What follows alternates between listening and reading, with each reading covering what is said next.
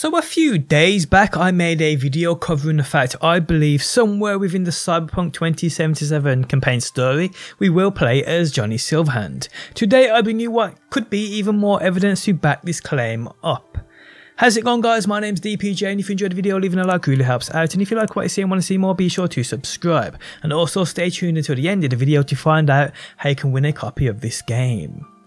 So within the latest trailers for Cyberpunk 2077, mainly the 2077 in style trailer, we saw some interesting snippets which led me to believe, and many to believe in fact, that somewhere within the campaign for this game we might actually play as Johnny Silverhand. Now obviously I don't mean in the sense of using him within the current year of 2077, I mean in the sense as I believe we might experience a Braindance recording of his, which allows us to live the life of the rocker boy and maybe experience what went down within his life, and maybe use this Braindance for further details or clues as part of a quest or story within the campaign story for Cyberpunk.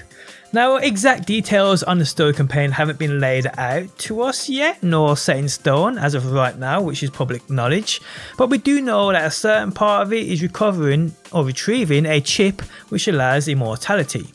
A chip like this could be seriously interesting if you think about what it is, as I can see things as such playing important roles deep into the storyline of the game. But anyway, we know that Johnny Silverhand is literally a main man, a main character behind this game in a major sense. We know Johnny's backstory for the most part, the ex-military rocker boy. We know what happened between him and the Arasaka Corp involving his girlfriend Oat, who was taken by the Arasaka Corp for her experience with that computer knowledge. We know Johnny and his band of brothers set out to get revenge and get her back. We know he finds her lifeless body. We also know her digital self was put onto the Arasaka mainframe. We know Johnny, before Militech wiped the mainframes, gets Alt's digital body out of that mainframe and onto the net. Police also said that Johnny died at the hands of Adam Smasher.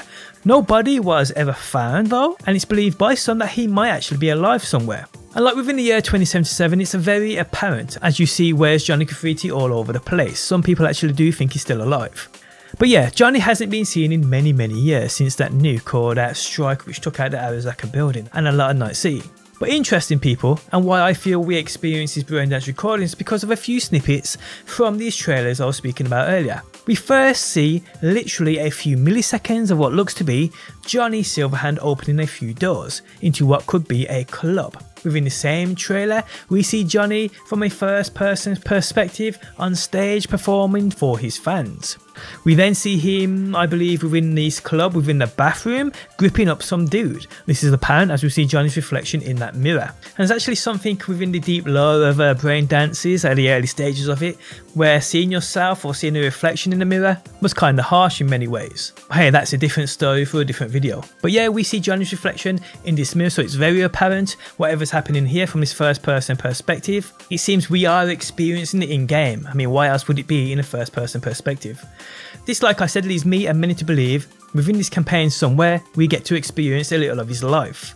Now what part of this story this ties into I don't know. We know Johnny is a digital ghost and is said to somewhat be our guide, but is there something more to this? I believe there might be, and I believe it has something to do with his girlfriend Alt Cunningham, who is said to be somewhere within that net, like I said, behind that black wall. Can something be tied to this chip of immortality and her? I mean, I don't exactly know, and I would be guessing right now. Now the other thing I found within this trailer, and it's very interesting, is this snippet which shows what seems to be a nuclear strike going off in the background, or a strike that's already gone off. And whoever this person is we're seeing within that first person perspective is getting a beat down. I believe once again this is somewhere within that Johnny Silverhand Braindance recording. But what actually are we seeing here? If this is Johnny and Johnny can see that nuclear strike going off in the background, then it might seem as though Johnny wasn't a part of that rubble which was believed to have consumed his body. Did he escape it somehow? Was he captured by the Arasaka? And it's why we are seeing him getting roughed up here. I mean, this leaves us with many questions. And well, if this is Johnny's Braindance, maybe, just maybe, there is much more to learn about the rocker boy. I mean, could this be within the Arasaka building before it's taken down? And what we are seeing here in the background is destruction elsewhere. Because to me, whatever this is, it's definitely something live and it isn't a picture. This is seen by that slight movement of smoke on the other side of that glass. I mean, it's such a snippet within the trailer. It's literally about, it's not even half a second, it's a millisecond. So I had to slow this right down to get a good look at it. And because frames are moving so slow, it's hard to see anything moving in the background. But you can slightly see that smoke actually is moving. But yeah, this could mean a million things. I could be jumping to conclusions, but the question remains, is Johnny actually dead? Is this a Braindance where we experience part of his life? Just what is this? Let me know what you think down below in that comments section. What I think is, somewhere within that Cyberpunk storyline, we get to experience a Johnny Silverhand Braindance, because we know he plays a massive role within this game. Like I said, he's a digital ghost. We see him within many snippets of the trailers also, and I think whatever he's insinuating us to do, I think it has something to do with this, Alt Cunningham, Arasaka, and much more. I just think this story is going to go deeper than what many people believe it to be. But yeah guys, let me know what you think about this down below in that comments section. I'm just super hyped for this game. I mean, my brain's taking me all over the place after reading all the lore about all the characters and so much more.